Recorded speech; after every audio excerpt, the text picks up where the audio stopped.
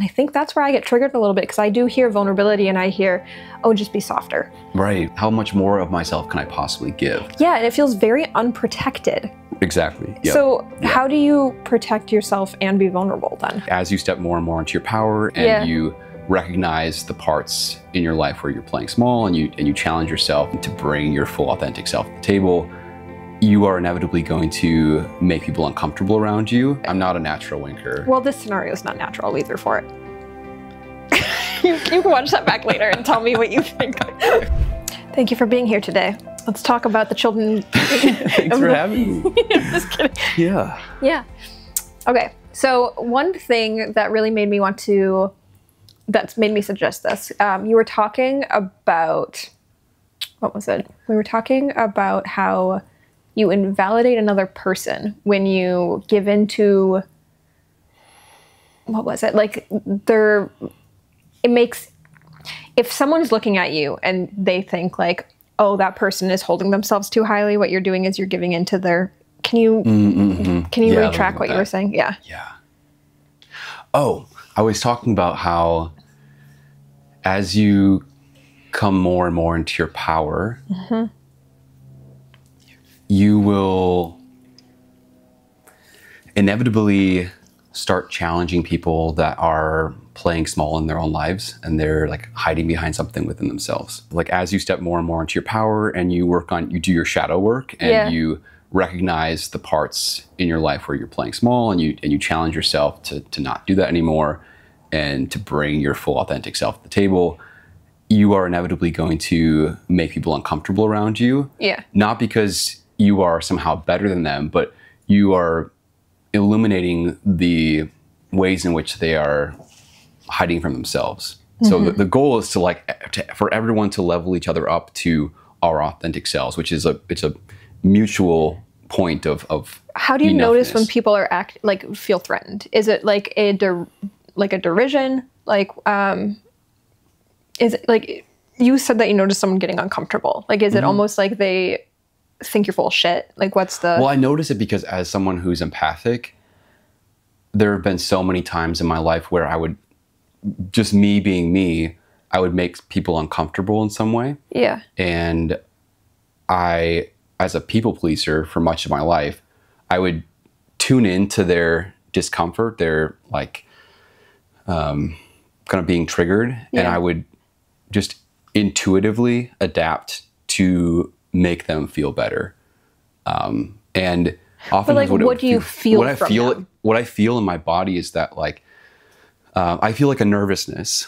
Okay. So I will sense like a nervous energy. Yeah. And what I would do before is I would actually like almost make myself smaller. I could actually feel myself kind of like shrinking down because it was a safety mechanism for me. Socially in the environment, it was safer for me to shrink down and respond to someone's nervousness or their ego being triggered in some way, and to sort of fold into whatever they need me to be in order for them to be comfortable. Yeah. That would make me safe in the moment. When you say ego, it clicks for me. Yeah. Like, probably because I'm not empathic, but when I see people start to bristle, that's when I start to be like, what did I do? Right, right, know? Yeah. But you were saying you don't give in to that, right? Right, and so the ego is, I mean, ego is kind of a broad term and it can be used in a lot of different ways.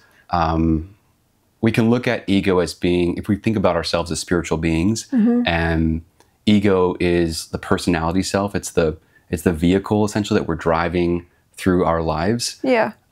There can be times when our ego is like we've outgrown our ego. It's time for us to sort of transcend into a new self-concept. And when we hang on to an old self-concept out of fear or out of, it can sometimes just be like a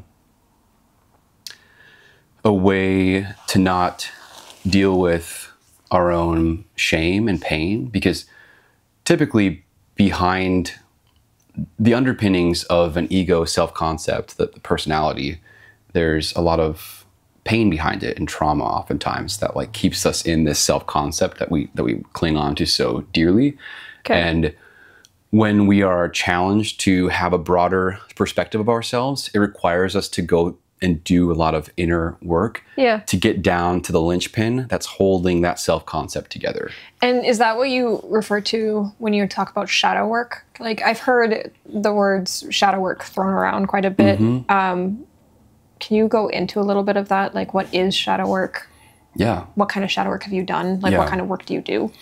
I mean, so shadow work would be all the different aspects of ourselves that we try to disassociate from, that we don't think fits within our image of our ideal self, the self that we want to project out into the world. That's kind of like if you think about like our daytime self versus our nighttime or our shadow self. The daytime self is like, I want people to see me as intelligent, as articulate, as good looking, blah, blah, blah, all these different characteristics. And I'm kind of like, I have a self-concept that is that I hang on to around that identity. Right. And if I come into any kind of circumstance that challenges that identity, there will typically be a tendency to want to hang on to it even tighter, to like grip even tighter. And it's because there's this shadow part of ourselves that wants to be acknowledged, but it's so painful for us to actually go and look at it. Is that the piece that we take to therapy? Yeah. The shadow. Yeah. Yeah. Okay. For sure. Yes, and that's the piece that when we're in therapy, you know, like a therapist or a counselor helps us look at these aspects of ourselves we might be running away from. Because the truth is that we are everything. We are, we are like the full totality of the human spectrum. So we are intelligent and a bit stupid, and we are beautiful and ugly, and because they're all just parts of the duality of the human existence, and none of them are necessarily better or worse than the other. They're just parts of being human. It's when we hang on to one of those designators as being somehow more valuable than the other. And sometimes people will hang on to the negative characteristics as being more valuable for their self-concept because it keeps them safe as well. Right. You know, so like people that are strongly identified with an illness, for example, or, like some kind of label that's been given to them early on in life, they might cling on to that because it makes them feel safer to hold on to even that negative characteristic than to let go and experience their full self. Okay, but why would they hang on to the negative characteristic? Like to... Well, I'll give you an example. Like for myself, I've hung on to this idea of being too sensitive for so much of my life.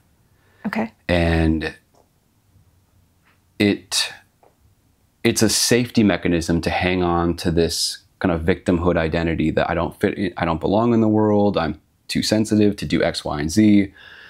And it kind of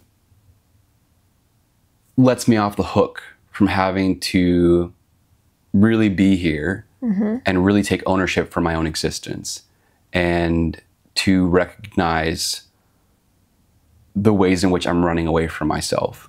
So it's easier to kind of run around being like, I'm too sensitive for this or this or this.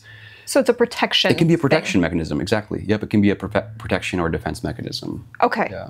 So like you would sit there and say, well, I can't do that, therefore I'm not going to risk it. And therefore I'm going to essentially limit yourself, but also kind of like create this hard shell. Yeah. Yep.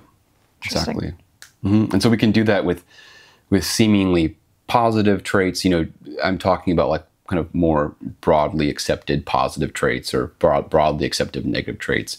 We can do those with any kind of trait and kind of like hang on to them as part of our self-concept, which becomes this false sense of self that we carry into the world, which protects us from actually having to be vulnerable. And vulnerable, I've always been, I think the idea of vulnerability has been like a confusing concept for me for much of my life, because as someone who traditionally has been a people pleaser and a bit codependent in past relationships, I always thought of the term vulnerability meaning like, if I open up more, if I'm more emotionally available, for example, then that's vulnerability.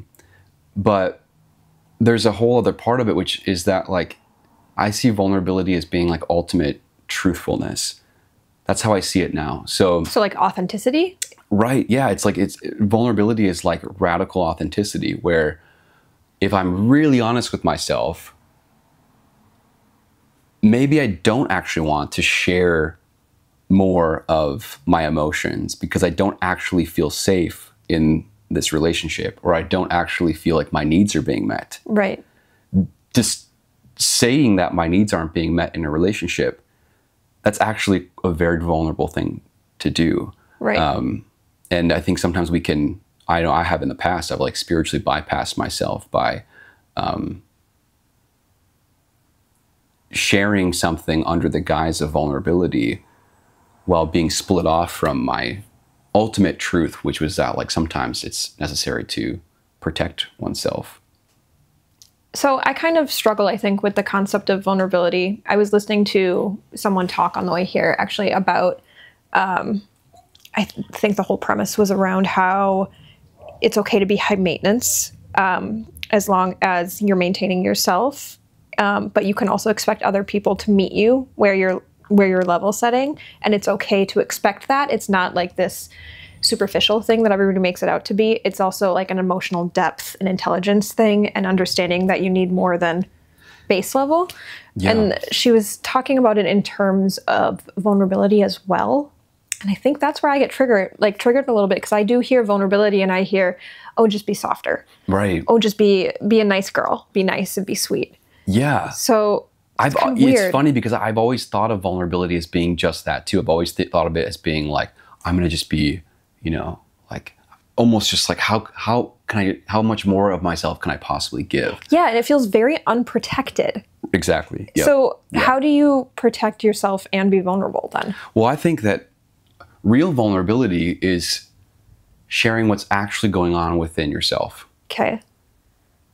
Real vulnerability is being willing to risk losing a relationship in order to stand up for who you truly are. So, but don't people not do that because they're the fear of rejection? Exactly, right. Okay. But that's the thing. Like, that's actually the fear of rejection, the fear of abandonment. That's actually real vulnerability right there. Yeah. And if we ignore that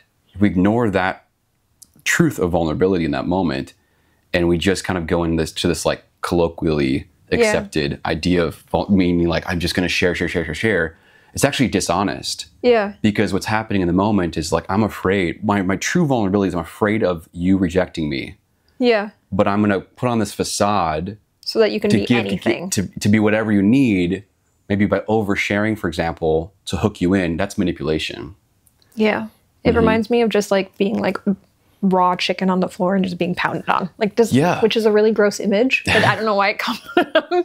It just, But so when you say manipulation though, do you mean not like intentional manipulation? No, but I think like for those of us that are highly sensitive, that may have more like anxious attachment styles or codependent patterns in our lives, there is a component of manipulation that happens, whether we want to, like, whether we acknowledge it or not. It's happening because we're basically trying to modify how the other person sees us in order for us to maintain the stability of their relationship. Where we're getting something, which is a feeling of validation or security, and in exchange, we contort ourselves a little bit. Because you're not being true. Right, yeah. And that's taken me a long time to learn. Yeah. I think I'm used to throwing the word manipulation around as like a really abusive concept. It's almost like the word gaslighting has been overused. So like I end up, I guess it just like, it's a really heavy word. It's a heavy word, but the reason I like, sometimes like when I work with clients or when I think about my own processes, I think it's really good to use heavy words like that, because we can delude ourselves into thinking that we're being helpful, that we're being altruistic, that we're being only compassionate, we can use those labels and think of ourselves as, I'm just this light in the world, for example. Yeah.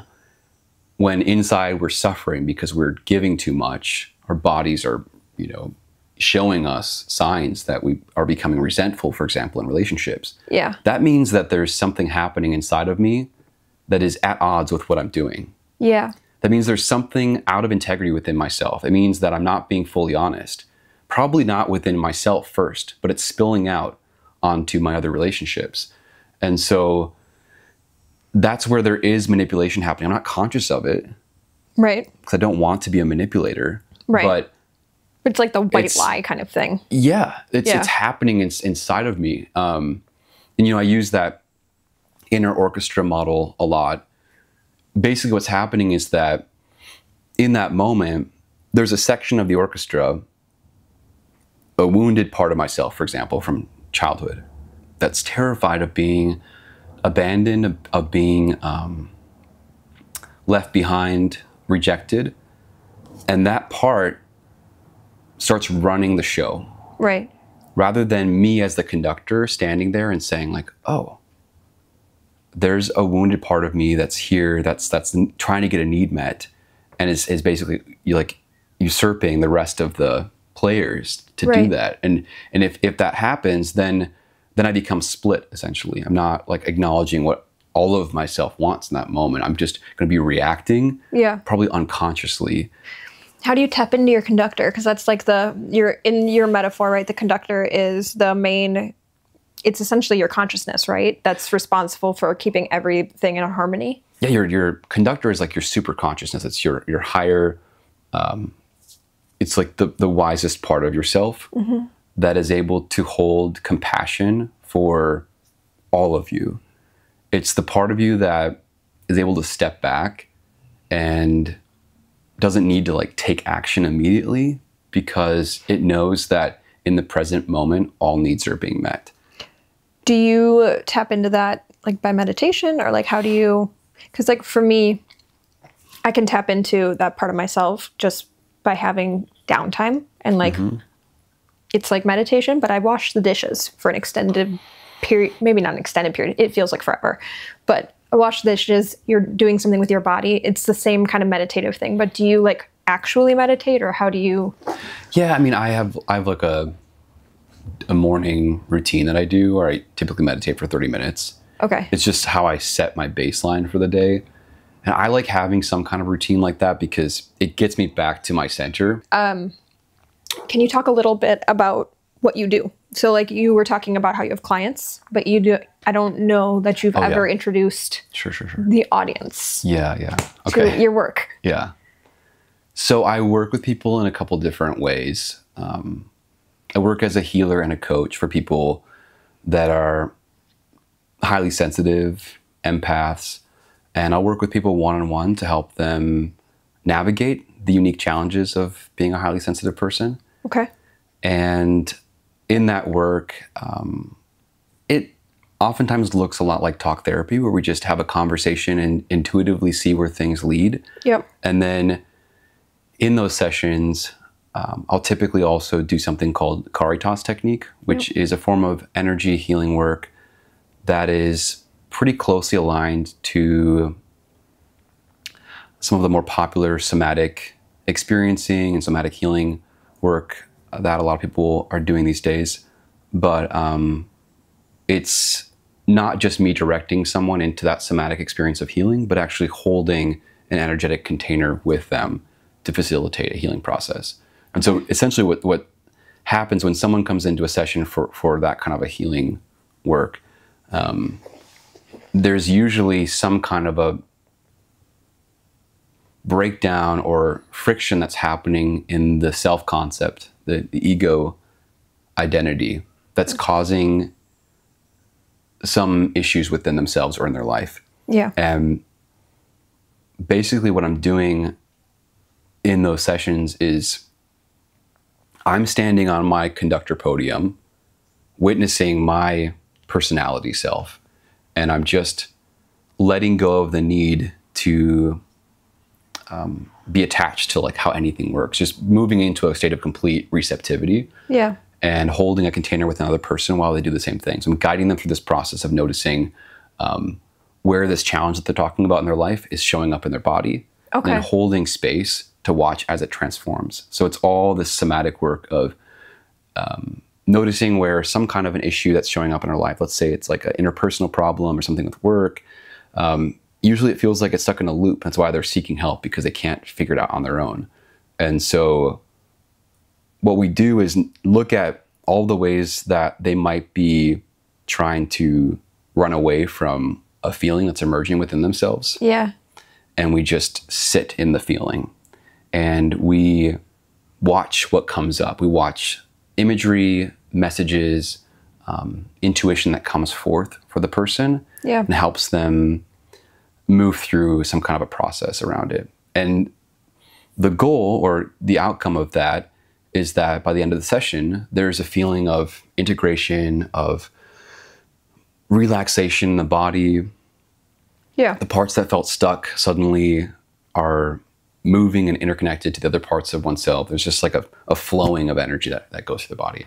And you had a mentor that taught you this, yes? Yeah, yep. Yeah. So like how long did you study with him or practice with him, or how does that work? So I met him in 2010. And so it's been about 14 years now that I've been working with him. Yep. First as a client.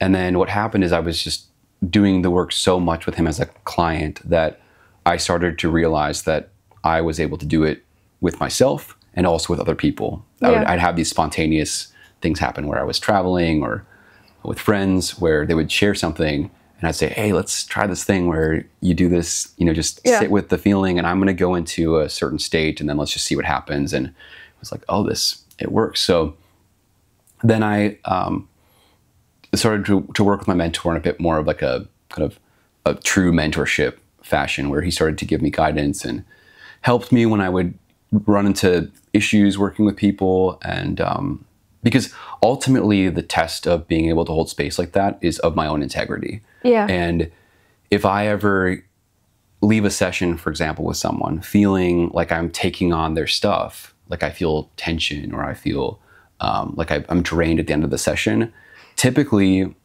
it means that I've become too attached to a false identification and I've kind of need to do a little bit of an adjustment within myself. Say more. Because true healing is like a presence that passes through someone that is beyond the personality self. True healing is opening up as a conduit for that divine higher self to flow in to facilitate the healing process. And if I become too identified with Michael being the one who's doing the work, if I become too identified with the outcomes, then I kind of like close that channel off and I start experiencing a lot of issues in my own body and my psyche. And it's a really good metaphor and model for how just to be in the world, which is that basically when I'm doing these one-on-one sessions with clients, my goal is to stand in the presence of who I am, acknowledging where they are, and to not try to change or fix them. So they're fixing them, so your goal is just to hold the space? Exactly. The healing happens through resonance. And the resonance happens by me opening up to who I truly am, which is just what does the presence. Word resonance mean in this capacity? My understanding is that when I do a healing session with someone, I'm committing to hold a certain frequency within myself. Okay. And basically I go into every session with the prayer and intention to allow my energy to adjust in whatever way can best serve the other person. Okay. And so your energy resonates with them? Okay. Yep. Basically, so I'm not going in and like changing the other person. I'm not going in and trying to like fix anything. I'm basically just holding my energy structure in a certain way that allows them to just like tuning forks, you know, allows them to adjust and receive whatever they need to facilitate their own healing. Yeah. Yep. It's a really lovely way to put it. I mean, you go into doctors or therapists and you're just like, hello, please fix me. Right. And you expect other people to do the work almost. Although I don't think the doctors or therapists maybe expect to do the work. Maybe they also want me to do the internal work. I'm doing something wrong. But I like that. Yeah. And, you know, when I started working with my mentor, Jake, I kind of got a little pissed off at first because I really wanted someone to like fix me. I wanted someone to give me the answers. I wanted someone to like, I felt lost at the time. I wanted someone to just give me like the map. Yeah. And he would just always say like, oh, if you figure it out, let me know. Or, you know, like, I'd be like, God damn it. Like, yeah, I'd walk away being like, I'm gonna hit you. I'm gonna hit you so hard. But it really served me well because that's what an authentic teacher is. That's what, you know, modeling a sort of way of being with someone where you really trust that they have the answers and you trust that when it's appropriate to provide some guidance that you can trust that in the moment. But by and large, the most appropriate thing to do most of the time is to just hold space for someone so that they can have their own experience of who they are and find the shifts within themselves. So many of the ways in which we suffer are because we don't trust our own process. Right. And we live in a society that is constantly trying to tell us to not trust ourselves and to look outside for validation, for security, for the answers. And a lot of us are surrounded by kind of shallow relationships where people aren't willing to actually hold space for who we are. They will hold space for the parts of us that they feel comfortable with. But as soon as we are sharing like who we actually are, they get kind of triggered and don't know what to do. Yeah. And when you're in the presence of someone that has the maturity to actually let you be who you are fully, everything that's going on in your psyche, your emotional body, your somatic realm, and they just allow you to be as you are, that's such a powerful experience. Yeah. I think so many of us are, you know, long for that. And I remember when I met my mentor in my 20s and I had that experience, it was really profound for me because I didn't realize how badly I needed a container to just be. Yeah. Like it's so simple, but it's so rare. Yeah. I think a lot of people go without feeling accepted fully. And I think you're right that a lot of relationships people bend in. I hadn't thought about it as manipulation before, but it's really truly like just the human need for acceptance, and people bend backwards for it instead of just finding, it's almost like you find your soul tribe kind of thing, where you find where you're supposed to be. You just kind of land and you're like, wherever I am, someone will accept me because I will be who they need me to be. Right. Yeah. But I think it's an ongoing journey. I mean, I have found for myself that, you know, if you grow up feeling like you don't belong and you find a group of people that you feel like you belong in, you also have to recognize that like everyone's in an ongoing state of growth and progress. And so you might meet a group of people when you're at a certain stage of self-awareness and growth, but as you continue growing, that matching might not be compatible anymore. Yeah. What have the biggest changes been for you as you've, like, because you're saying it comes in stages, like what have those stages been for you? What have those been like? I mean, I think that for me, the biggest stages of growth have happened after the loss of significant relationships, whether that's of a romantic relationship, a friendship, a business relationship or engagement. It's oftentimes in the period of the loss of that relationship, and sometimes right before it, that there's an experience of recognizing that I have not been my most authentic self. And I say that with a non-judgmental lens because I think that we're constantly growing and evolving, and I'll be more authentic in an hour from now than I am right now, because I'm continually committed to that process, and I'll just be aware that I might have been hiding from myself in certain ways. Okay. But it's those major turning points in life where I might have like found some kind of security in a certain role, and then recognized that my attachment to that role was incompatible with my authenticity. There's like like I've attached into this role and I'm going on this stage of growth, and all of a sudden, in order to keep growing, I either have to reconcile in that relationship and bring vulnerability to say, I am realizing that there's a part of myself that I haven't been totally truthful about. Yeah. And these are some needs that I have. And these are some things that are coming up for me. And being able to really stay true to that and be willing for the relationship to change or to fall off. Those have been like the biggest moments for me.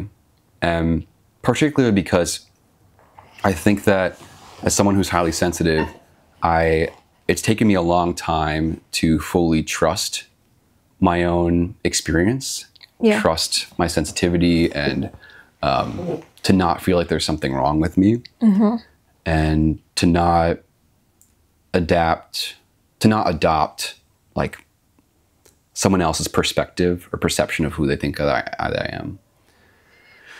Yeah. So do you think, I mean, after you lose somebody, right, whether it be a friend or a relationship, I mean, you go through the stages of grief, right? Yeah. And so first there's denial, this isn't happening, or I guess I don't know the stages in order, but I'm thinking of one in particular, rage, right? Yeah, they don't have to go in order. I think that's the really interesting thing about grief of any kind. And whenever we have some kind of a loss of anything, we go through grief. So yeah, but you get angry, right? Yeah. So like, how long does it take from getting angry to like finding your higher mountain man Hindu, like the calm? I think that Buddhist. There's a really great book that I read at the end of my last relationship, called The Journey from Abandonment to Healing. And the author, Susan Anderson, I believe, she talks about the process of grief, in particular to losing a relationship, as going through the stages of shattering, withdrawal, internalization,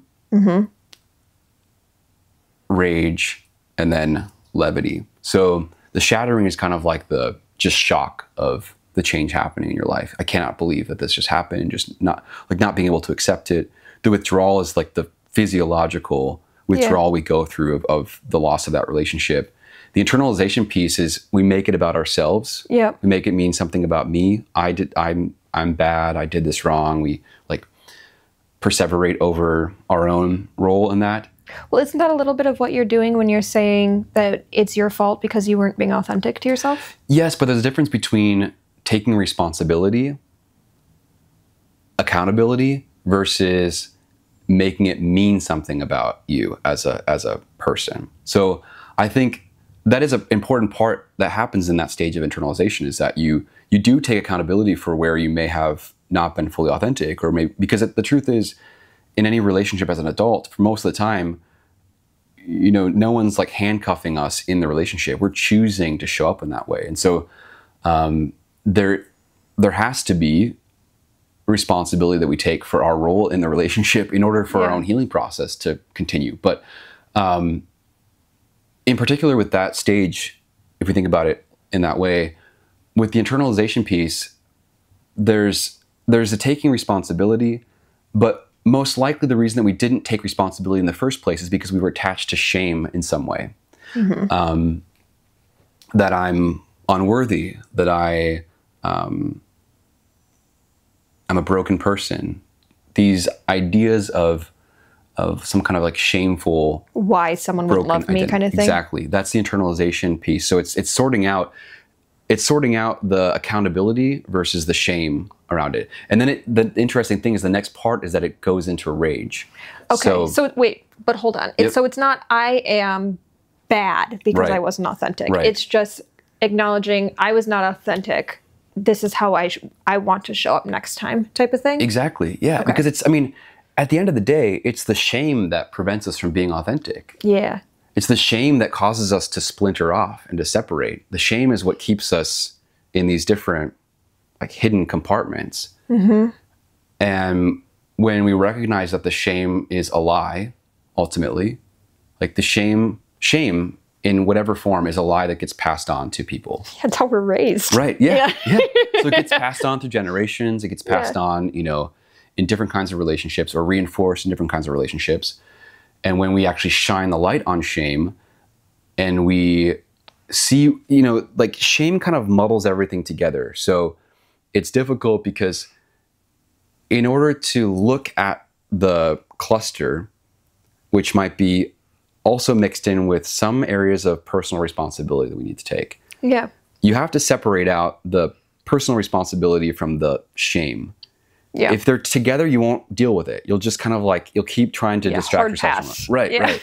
But, and you have to, that's where the somatic work is really helpful, because you have to recognize, like, as I go to look at this thing, this pit in my stomach, I'm going to be confronting some of these areas of taking responsibility. And it's important not to lump them together with the shame. You Right. have to be able to kind of like this is the good use of separation, to sort of like sift off what's useful information and what is pulling me into the shame. And if you can lift out the useful information, that moves you into a state of empowerment. And typically what I've found is that it's in that state of empowerment that you now get access to more of your energy, Yeah. this raw energy. And this raw energy oftentimes comes up as rage, Yeah. because it's as if we've like locked a part of ourselves behind a door, and the key to that door is the shame. And so if we kind of deal with the key situation and we unlock it and we start to break that shame apart, then all of a sudden, all of this energy that has been sequestered away behind the door, what I like to call sometimes like our inner protector, will come out because it hasn't been able to exert its power. It hasn't been able to set boundaries and speak its truth. Yeah. And it will come forth as like intense rage sometimes, like really intense Oh yeah, I've rage. had that. Yeah. Yeah. And it will be The how dare you. right. And it will be through the lens of the version of ourselves that got locked in there in the first place. So it comes through with this like intensely adolescent or childlike demeanor sometimes, because Mine comes through as like an older version. Like sometimes mine will come through as like, who does that to a child? Like, how dare you? And Yep. like, it comes through as like me now being like, wishing I could go back to like the younger years and be like, I'm going to kick your ass because she can't kind of I thing. think that's the healthy like, to me, I think that is like your healthy inner defender coming out. Okay. Like, I would say that when I get access to my rage in that way, when I go through a healing process, Yeah. I kind of have both simultaneously. So I might have like, I'll have kind of the older, wiser inner protector come forward. Yeah. That's sort of like the healthy use of anger, for example. That Yeah. part of myself can be online, but simultaneously I might have like all of these younger parts of myself that felt disempowered, that felt like my wiser inner defender wasn't there to protect them. Yeah. And they sometimes have something to say about the Like situation. to you, like you're angry at yourself. No, well, sometimes there is anger at self for not protecting my own needs or boundaries. Sometimes it's like outward at the person that I've had maybe- that too, where it's like it's almost like this like buzzing rage, and then Right. you're not sure what it is, and then after like I'll take some time and sit there and think about it, and I'm like, oh, no, fuck you, and Yeah. and then I'm able to channel it in a healthier way. Right. But yeah, It's really important to get access to it. I mean, so many of us have been taught that anger is bad, that this this intensity of like hot energy inside ourselves is bad, and we push it down, and it creates, for me, that's what I think is a huge like contributor to depression. Yeah. It's just we push our energy down, and it creates such a limited experience of ourselves and our lives that feels just not worth it sometimes. Yeah. And when we get access to that power, that's why I like to just think about it like energy, because it's like we're turning on the fire hose of a part of ourselves that has been turned off entirely. Okay. And it's a part of ourselves that, if it were able to stand up in moments of truth, would set healthy boundaries, would speak honestly. But because we've turned it off due to our own conditioning, our fear of disapproval, rejection, it just kind of gets blocked. So in the process of reopening that fire hose, that outlet of energy, the walls of like the accumulated like rust and sediment that's been building up spills forth first as this like intensity of rage. And it's important to not take it literally, because we might have images and visions that come through it that are like, that seem very literal as like actions we want to take. But if we just have a healthy outlet for it, like a good mentor, counselor, therapist, or journaling or something like that, you can allow the energy to move forward, so that then you now have access to use that energy in a really wise and healthy way. Okay. So the other thing, you're doing quite a few things at this point with your time. And it feels like every time I talk to you, you're adding 1 or 10 more, something like that. Well, it's for me, kind of like what I was talking about before. I'm going through this process of integration. So I'd been split off in a lot of ways, and now I'm bringing all these parts of myself back together and online at the same time. Yeah. So you're doing the individual coaching. Yes. You're doing group coaching. Yeah. So a lot of my work right now is toward this community that I formed called Kindreds. Note the shirt. The shirt. Yeah. Did you make that yourself? Yeah, good. With the help of a friend. Shout out to Andy Fry. Yeah. But it's a community supporting highly sensitive entrepreneurs and creators. Okay. So the progression for me has been building my practice as a healer and a coach, one-on-one with people. Once you were an entrepreneur. Got it. Keep going. Yeah, so the healing stuff. And then now I'm bridging in my background in entrepreneurship and my desire to support a larger community of people. And so I've created this boot camp for highly sensitive people. That's what highly sensitive people need. They need the military. Yes. But the naming behind it is kind of intentional, because I think that some of the ways in which us highly sensitive people suffer is that we don't develop a healthy masculine energy to support our sensitivity, our feminine receptive qualities. Right. And if we are relying upon the masculine structures of the world to see us, to validate us, it won't, because the world's just not there yet. Right. And so it means that you have to create within yourself an internal environment that has the structure, that has the kind of forward moving, outward moving energy to make your life work while serving your needs as a highly sensitive person. So what does the boot camp look like? Yeah, it's a 5-day program, and it goes from day 1 around purpose and why. Day 1 is more so tapped into the deeper kind of intuitive work around who you are and what you want to bring to the world. And then we go into identity work around what self-concept, like we talked about earlier. You can have these self-concepts or personalities that limit your full expression of self. Mm-hmm. And in entrepreneurship, that can be really problematic if you're creating a vision for something and your self-concept is incompatible or limiting you to be able to step into that vision. So we do identity work. We go into, I introduce a framework called EOS, Entrepreneurial Operating System, that I've used in the past for other businesses, but I'm kind of crafting or guiding people to use that framework from their intuitive self, so that it's not just like up here. Meaning, as they're going through the exercises of identifying their 10-year target, 3-year target, 1-year plan for their business, it's not just coming out of like their intellect and their egoic idea of success. It's coming in for like a deeper heart space connection. So there's a visioning exercise that I teach that was given to me by one of my mentors, Stanley Fisher. And it's an exercise to tap into your heart and your innocence to answer questions around what vision you want to bring forward in your life.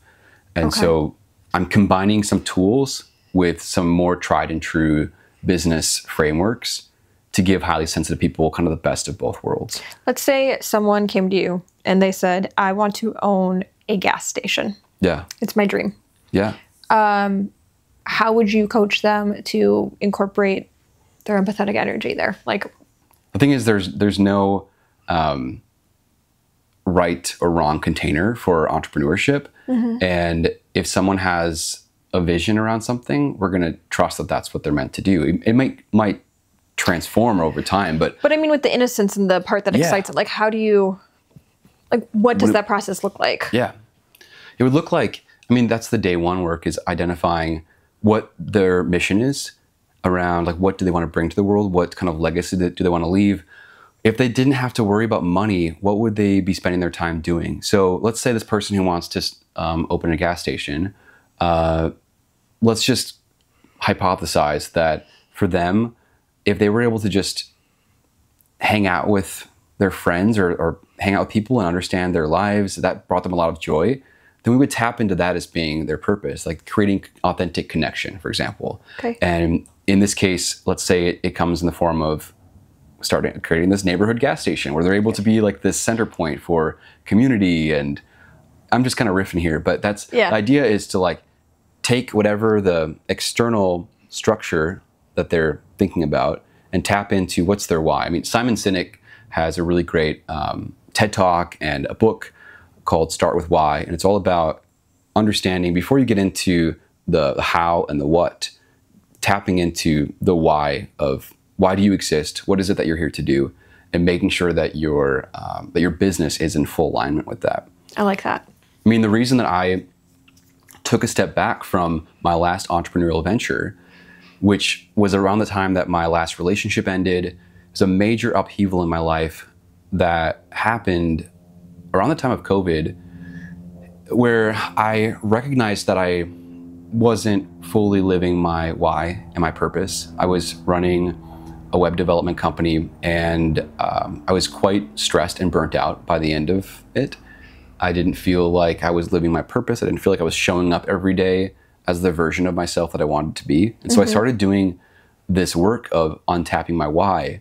And as I started doing that, I recognized, like, I want to help people heal. I want to help people grow. I want to have these kinds of conversations. This is how I want to spend my life. Yeah. And it felt so incongruent with what I was building at the time.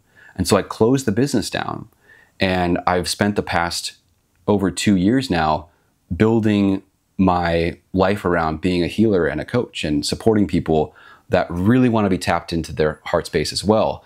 And consequently, now I've reopened my web development company, and it has a different angle. So that the how and the what is somewhat similar to what it was before, but the why is completely shifted and anchored now, so that as I'm taking actions and building a team and building structure around it, it all comes back to my center mission, which makes it all sustainable. And the center mission for you is? My center mission is to help people reconnect to their true nature. Okay. Whatever that means for them. Yeah. So gas station person really just wants to do big oil. Yeah. What if that's their driving force? Are you behind that? It's not really up for me to decide. I mean, I just had to ask. I don't love it, but like, here's the thing about, being a guide or a teacher or a healer. When I step into a session with someone, I have to trust that their heart is showing them something, even if I don't get it.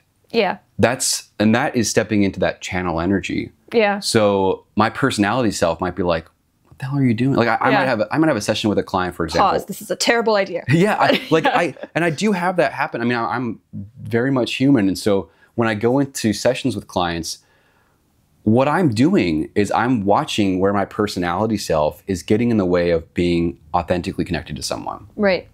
So let's say someone is sharing with me their dream and their story. I have to very carefully watch when I'm getting an intuitive hit around something that might be wanting to share something. It comes through a very different feeling. There's like a sense of peace behind it. It can be strong, but there's a sense of peace behind it. Versus if I'm having like a judgment around what they're saying and my response to that comes from a place of judgment, it's a very different energy. And I have to be mindful of how I'm responding in the moment, because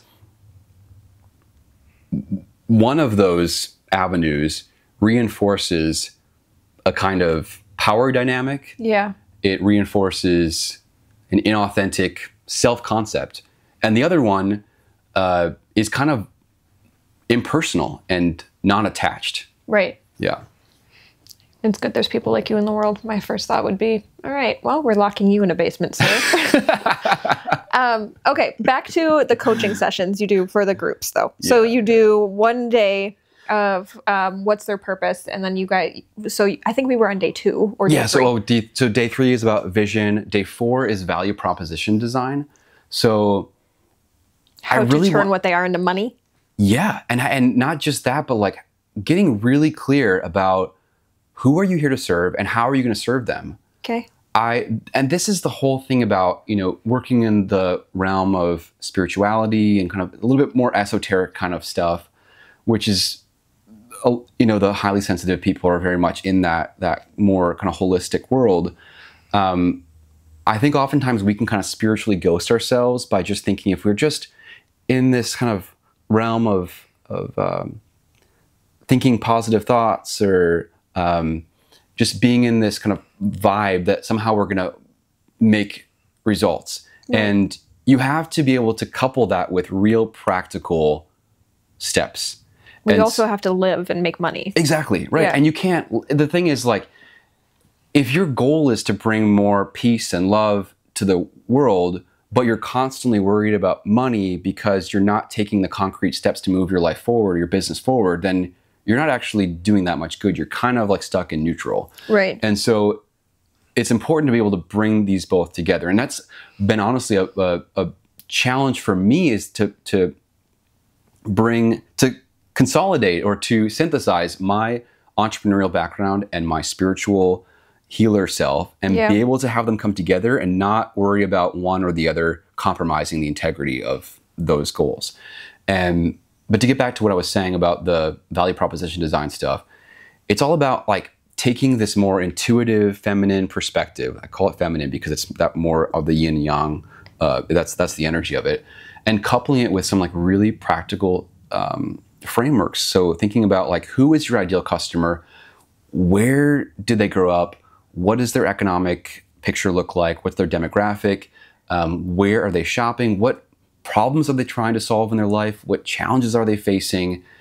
And then specifically, how is what you are creating and offering going to fit for what they need? Yeah. And there's this whole process about creating a value proposition map where you are kind of testing out different criteria, testing out different customer sets, testing out different value proposition sets, different products and services you can offer in different configurations to make that match more ideal. Yeah. So it's really about optimizing and getting real about what it is you're going to create and iterating through the process to make it happen. Okay. And then day 5 is taking, you can probably tell the energy of it is getting more and more masculine. Yeah. Because by the end of the week, we go into traction. So we go into basically all of the tools that we've laid out over the course of the week, looking at from like a monthly, or quarterly, monthly, weekly, and daily segments. What systems can you have in place to help move the needle forward? So what tools can you have to organize and focus your vision so that you can make it happen? And it's like small groups that do this together? Yeah, so the boot camp is a smaller group, max 10 people. We also have an on-demand version where people can access it on demand. On demand. As one does.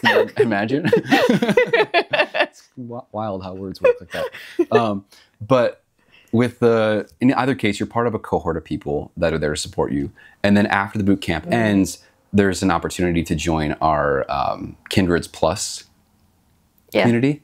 Yeah. Where we have weekly accountability pods and coaching that continues. So can you look in the camera, say Kindreds Plus, and wink? Kindreds Plus. I'm not. Am I a good winker? Kindreds Plus. Was it that? Was it this eye? I wouldn't. Kindreds Plus. Nope. No? I wouldn't Okay. suggest either, actually. I would. I'm not a natural winker. Well, this scenario is not natural either for it.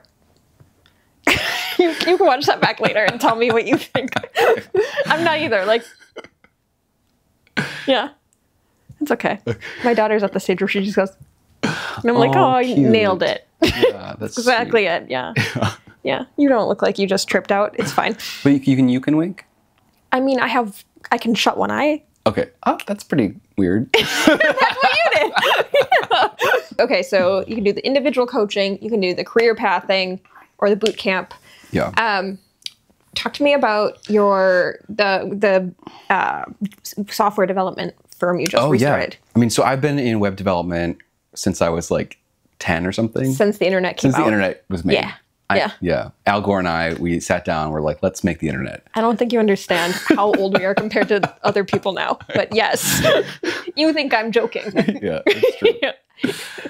I'm going to Mew. Yeah. It's fine. Low key, though. Low key Sigma. Yeah. But yeah, so I've been in web development for a long, long time. Got into programming when I was in high school and have had a couple different web development companies. One was called Best Hive. The second one was called Kudos Code. And I have reopened Kudos Code recently, brought some of the same team members back, and we are creating websites and helping with marketing automation for mission-driven small businesses and entrepreneurs. So it's pretty close in alignment with Kindreds and that community as well. Okay. But yeah, basically helping people build a strategy around what their website looks like and how it functions, and then understanding what tools they're using within their business and helping them automate things to make it all a lot more seamless. And how does that align differently for you this time? Because you said you closed it because it wasn't in alignment. Yeah, I mean, last time, I think a couple different things. I've changed in that I'm a lot more honest about how I want all of my relationships to be. Yeah. So when something's not working, I just say it. Yeah. So even as I've been getting my team back up and running, I feel like I'm a lot more clear on what my expectations are. And I'm less, I have a less of a tendency of overextending myself to the point of incremental resentments that will build up over time. Yeah. That's one thing. The second thing is just the customers that we're working with. Previously, I had a business model where we were working with creative agencies, which were wonderful, but not exactly a place that gave us the opportunity to feel really fulfilled. I've worked at an agency, so I can say not the chillest people. Yeah, they're always under pressure. It's not, it's not their fault either. It's just kind of the nature of the beast. It's just there's a lot of pressure and tension, and I think because I didn't oftentimes have the best boundaries, I would take a lot of that pressure on, and I would. Well, they just want it off of their plate. Yeah. So I'd be like, oh, I'm a open sponge. I'll take that on, and then it would like build up inside of me, and then get spread out to my team, and it just created an unsustainable environment for me personally. And this time, I'm just much more clear on who we're working with, and the people we're working with now are people that are doing a lot of similar work. They're holistic practitioners, or people that have some kind of mission-based business, and it's really exciting to help them build their business and give them the tools to thrive. Do you make less money doing that though, instead of working in like a corporate agency environment? I mean, I think actually we have a little bit better margins because we're offering more value versus being just a small part of the value chain. Yeah. As we were before. Okay. So I think we'll actually be more profitable this time around, but yeah, we'll kind of just see how it goes. We're pretty new. That's between you and your accountant. Yeah, I'm mostly just curious because it is such a shift. And I think that's one of the fears. I mean, that's a big fear I have, right? Yeah, I mean, and this is something that I coach people on that are interested in entrepreneurship, is that it doesn't have to be like a black and white scenario where you quit your job and then devote 100% of your time to this venture. It's smart to start building a bridge. Yeah. And sometimes if a person is like in a job situation that feels like soul sucking and draining, just starting to take the steps to start following their passion can alleviate a lot of that tension. Yeah. It's about building a bridge to where they want to go. And that's why like the tools that I'm sharing within the bootcamp, for example, they are foundational tools that you can adapt incrementally over time. You don't have to start out with like all of them. You just start with a few pieces and make the vision, the dream, the mission more of a reality than just this kind of ambiguous idea or goal. And as you start seeing more concrete progress, it could be the most simple things. It starts to materialize this bridge, right? Where eventually that feels as real or more real than where you were at before. And the income earning part of it is just going to be incremental as well, most likely. You'll go through a process of taking on lower paying clients as you're building your value proposition and getting feedback, and you just start climbing up that ladder until eventually you get to a point where your income is matched or above the, you know, the comfortable job that you were at before. Okay, interesting.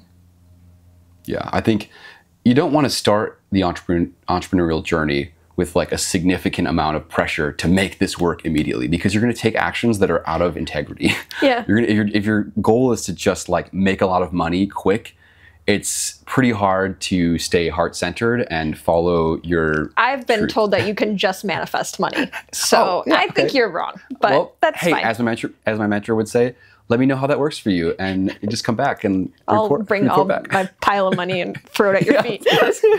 I'll take everything back I said.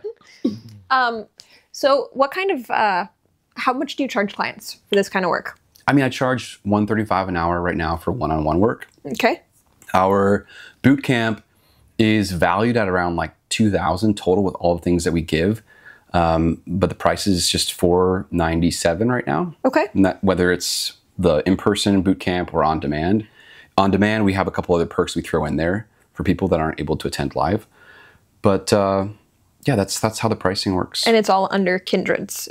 Yeah, the one-on-one coaching is technically under my brand, One Michael, and then Kindred's is like a subsidiary of that brand. Kindred's is more so focusing on the group work and the community specifically. So we have this community now of over 140 people, highly sensitive people, a lot of them creators and entrepreneurs. And the goal is to keep building that up and providing different tools and courses to help people thrive and support each other. Okay, that's lovely. Yeah. You mentioned you were at the state fair this year. Did you go to the state fair this year? I didn't go this year. Okay. I was just thinking about that. Have Are you you gone? going? Oh, I try not to go around giant groups of people. It makes me want to That's what I was pull my talking hair to you out. about. Yeah. Yeah. Well, you had a very different experience. I have this weird thing where sometimes when I'm in like large groups of people, I just can't help but think about like all of their bodily processes. Like, I don't know if it's like an empath thing, but I just see like a sea of like. When you say processes, my brain goes to pooping. That's what I think about. I think about like. You are about to poop your pants. I think about like how everyone is like processing food and having to like poop and pee, and it's just like very intense for me sometimes. I don't know. There's a bit of an acclimation period whenever I go into large crowds where I have to like kind For me, of sort it's that more out. just like the sweat and like the annoying, like touching me, and I'm like, oh my god, please stop.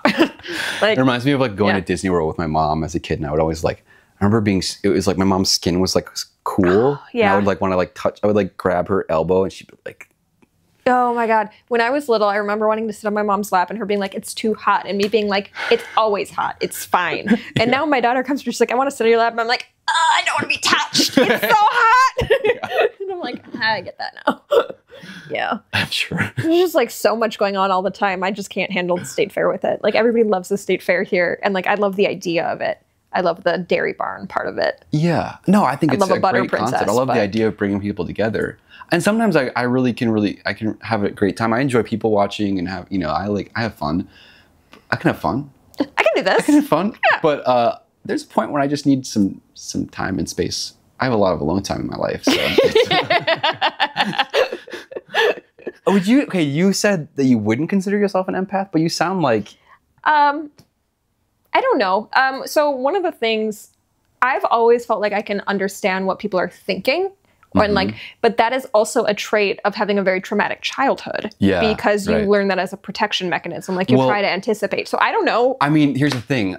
Most empaths are people that have experienced childhood trauma that are hyper attentive because of that need to feel safe in their environment. I mean, that's like a major component. There's certainly like a biological component, I think, too, as well. But childhood trauma is a part of it. And it could be like a big T trauma of like a significant thing or a significant parental issue, or it could be like sort of over time, a certain pattern that forces a person into this sort of like open, like overly open state in order to feel safe.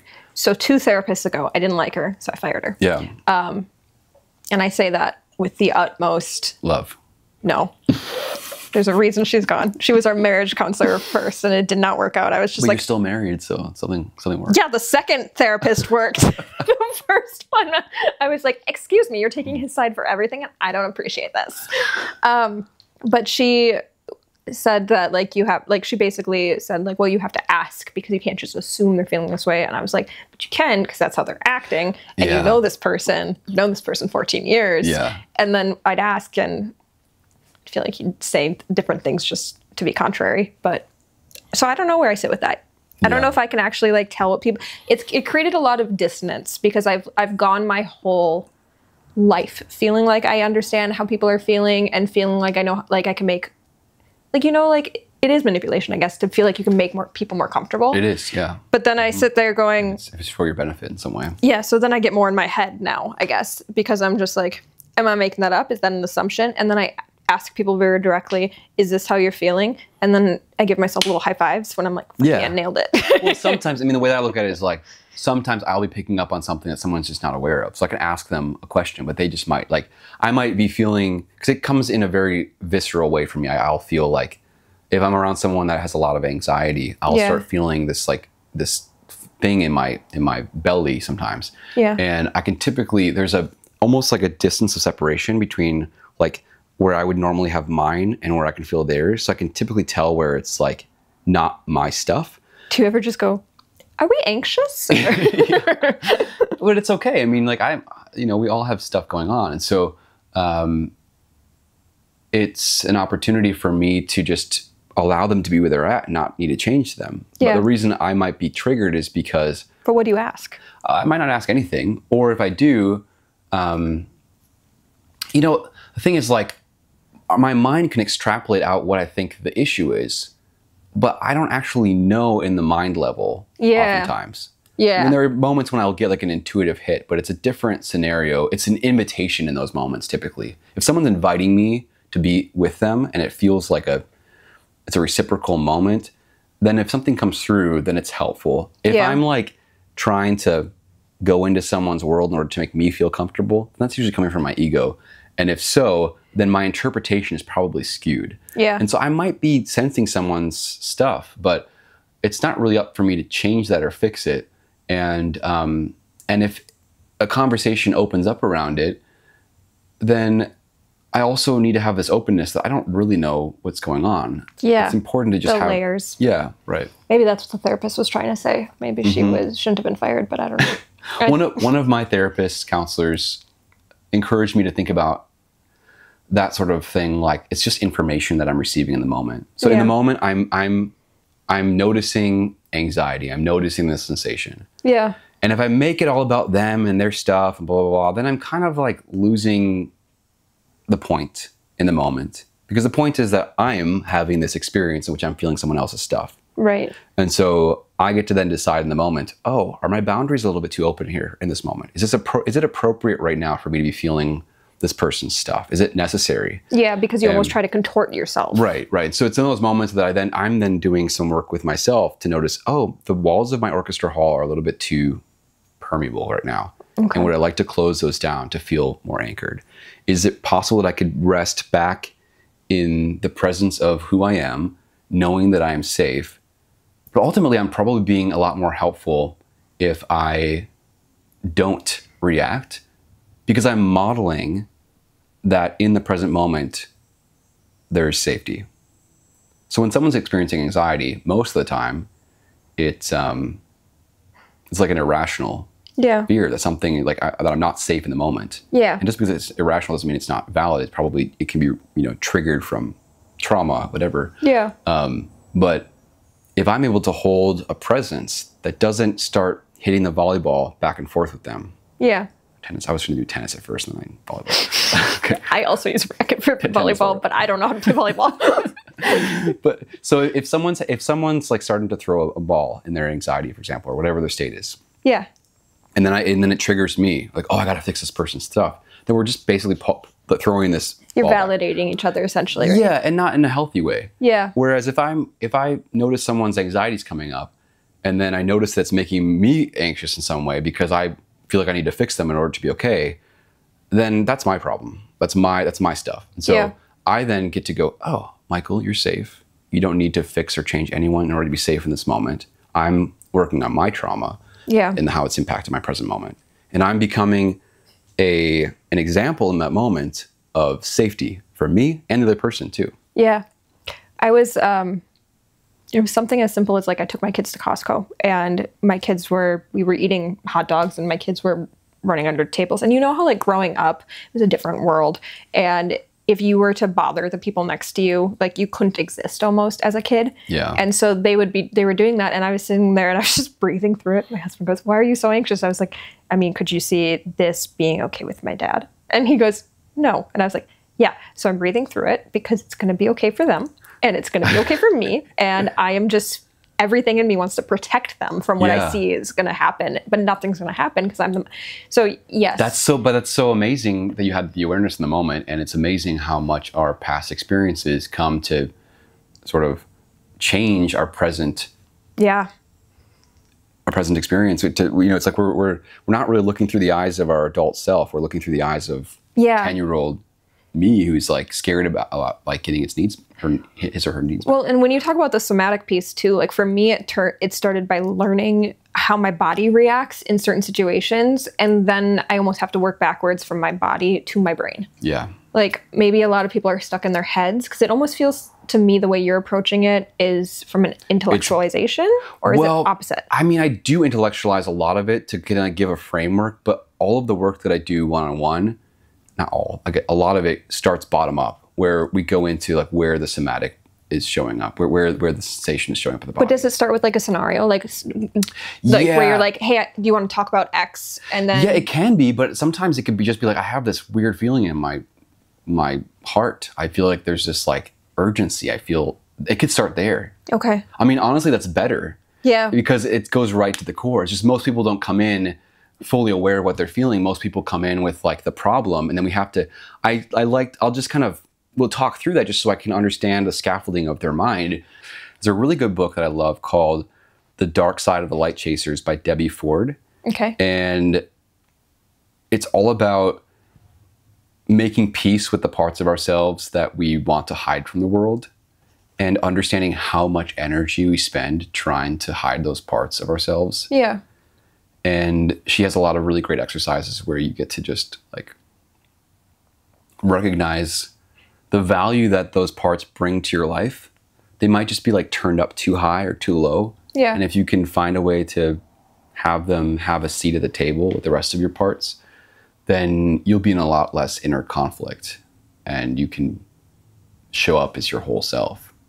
I don't know if I've ever done the work as consciously as you have. Like I've fixed bits and pieces of myself over time because it was necessary, I guess. And like you have this full conscious, like this is how you become a better person and yourself and you have verbiage around it. Is it because you've done studies and you've worked with a person that uses that or like?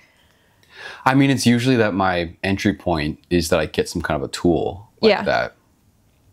And it's also that I'm so obsessed with this stuff that I think about it constantly. Yeah. So I'm constantly figuring out language to describe my internal process. Yeah.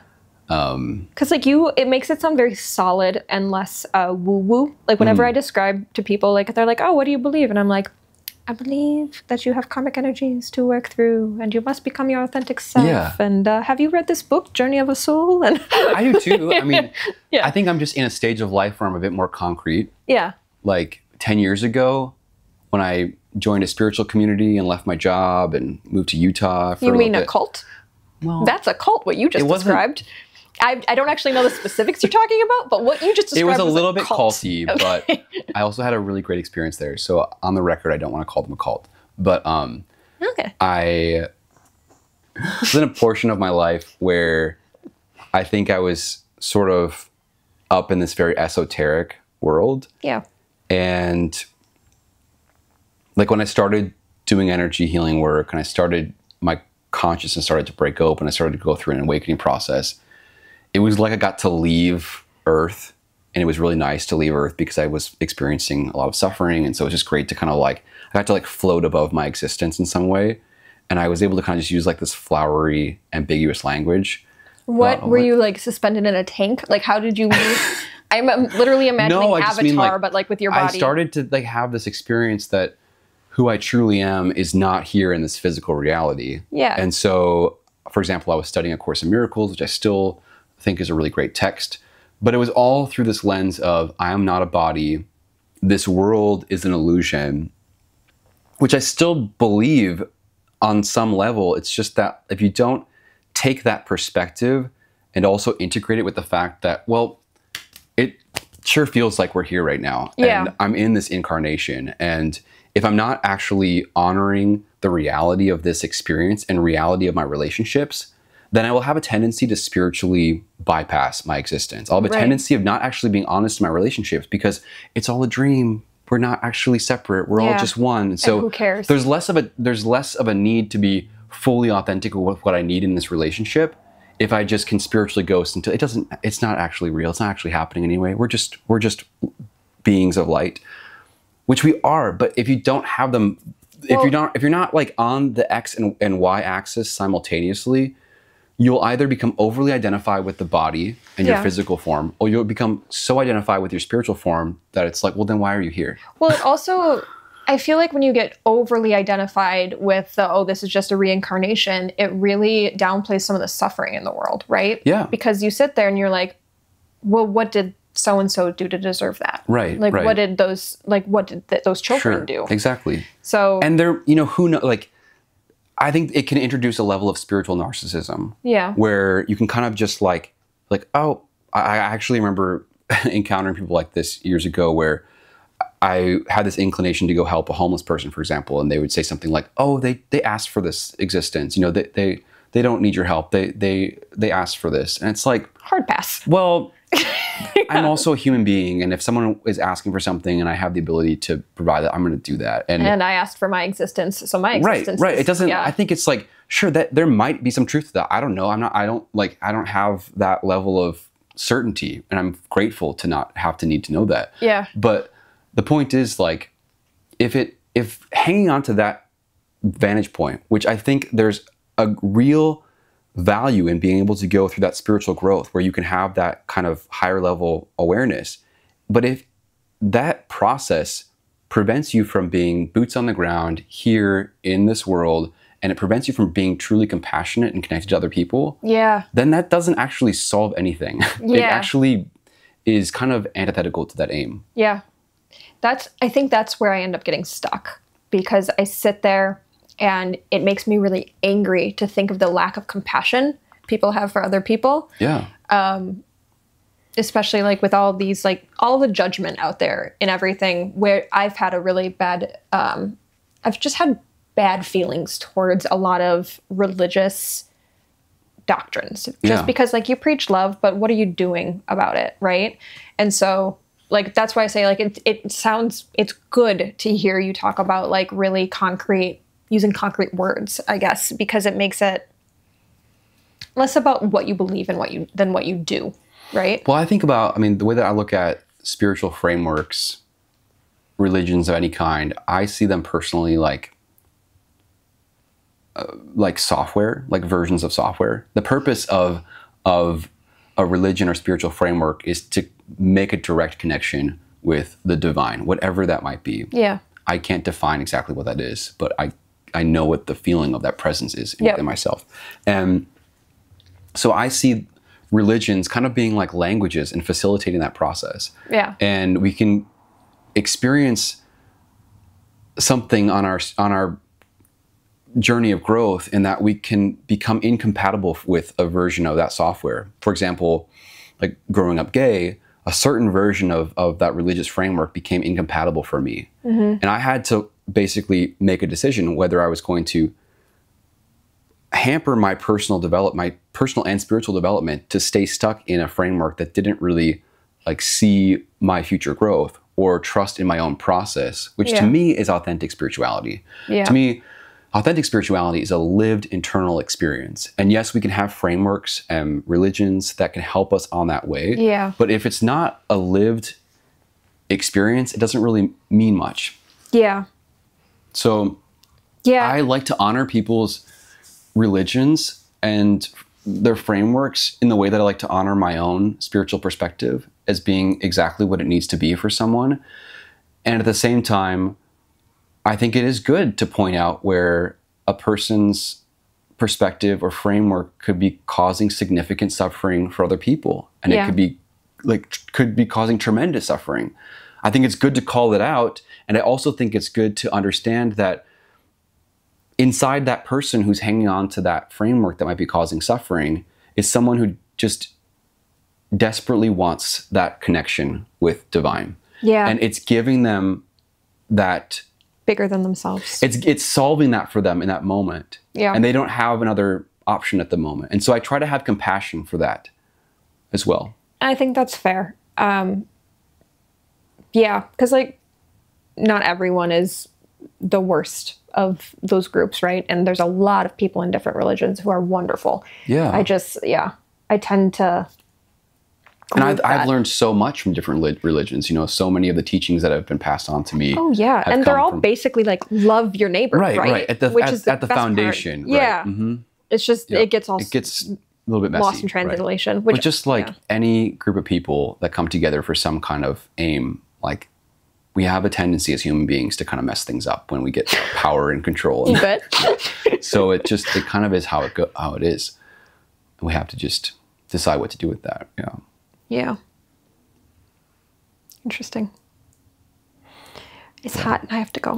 Thank you so much for. Thank you, Mike. This is lovely. This is really I would love to do this again. Okay, me too. Thank you. Pick a place with air conditioning though.